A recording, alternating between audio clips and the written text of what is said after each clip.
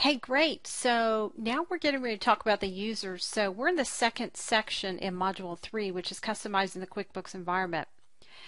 Now, when we went through the Easy Step interview, there was a question that asked us to set up the administrator password. And I explained to you at that point that when you buy QuickBooks, you get up to 5 users automatically, even if you have a single user version. The administrator, which is you, is one of those 5 users, so technically you can set up 4 more.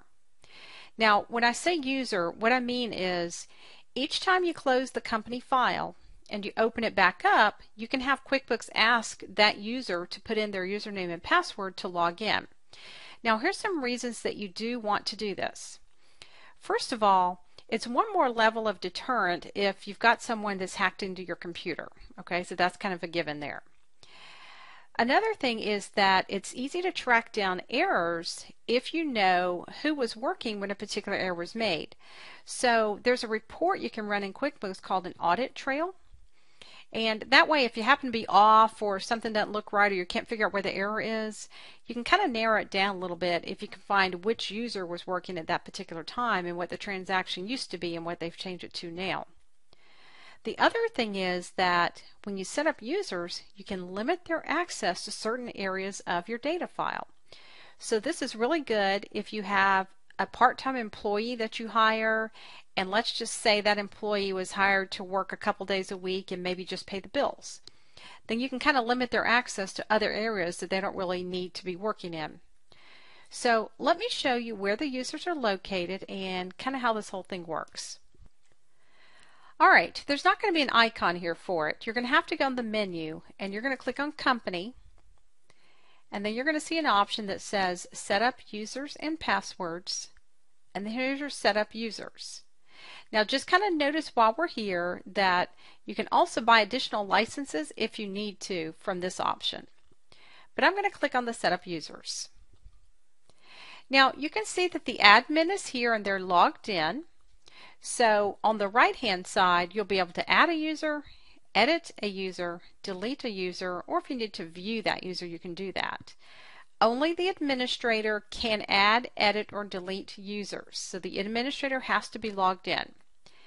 Please do not set up passwords and users and then give everyone the same password.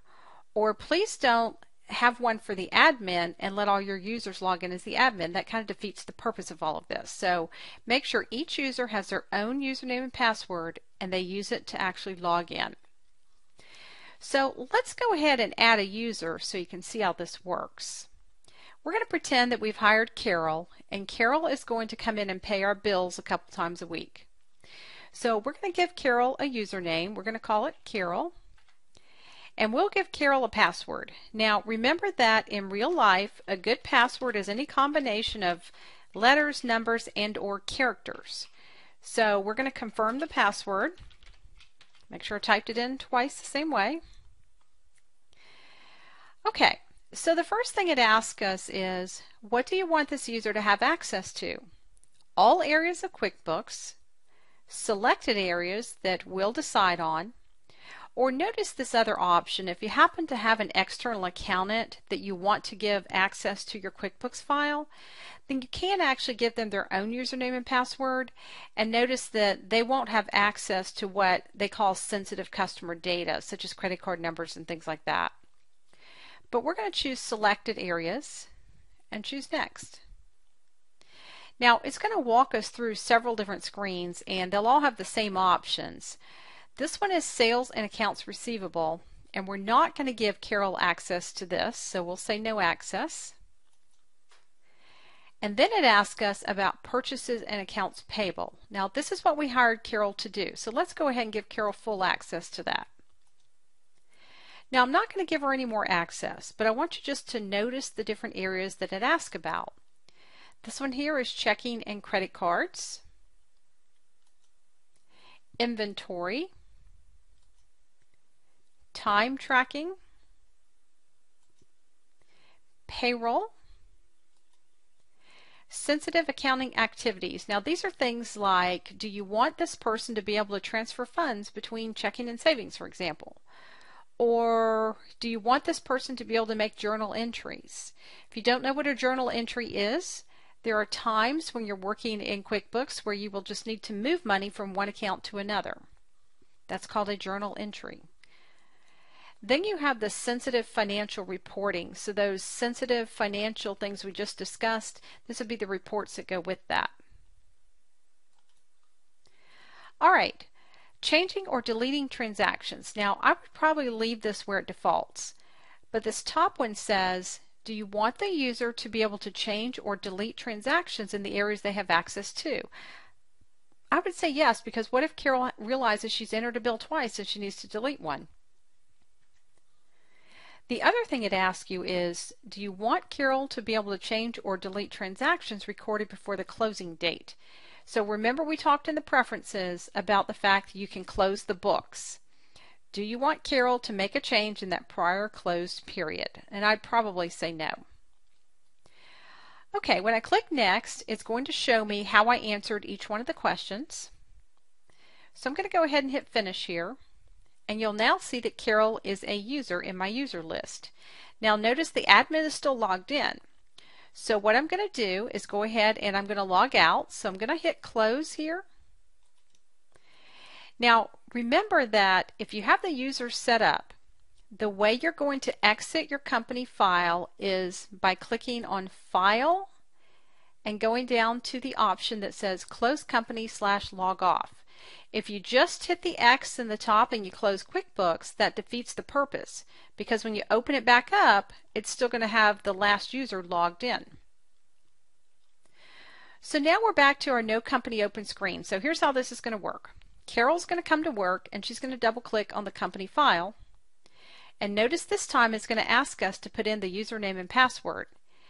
Now it's always going to have the last user that was logged in the username field. You need to drag across it and type in the new user and then type in the password.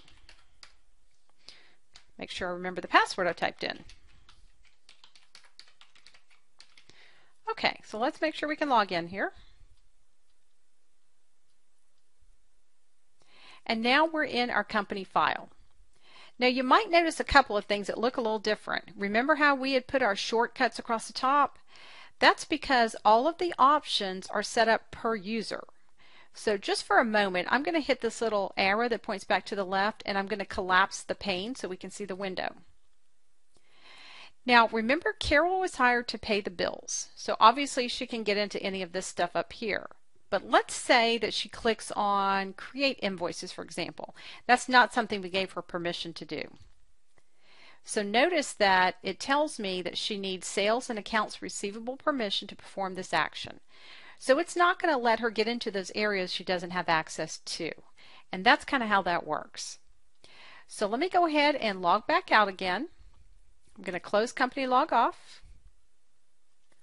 I'm going to open the file back up. And I'm going to log back in as admin so we can keep going here.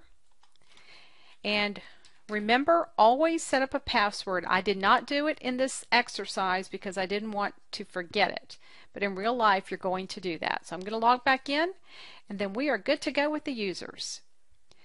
So what we need to do next is go and talk a little bit about the chart of accounts. We've got 2 videos for that. So I will see you over in the 3rd section of Module 3 where we talk about the chart of accounts. Hi, I'm Molly. Thanks for watching. If you need additional QuickBooks Pro training to help you effectively manage your small business, check out our complete training courses for QuickBooks Pro. Click the Learn More button on the left, and I'll see you next week with additional videos.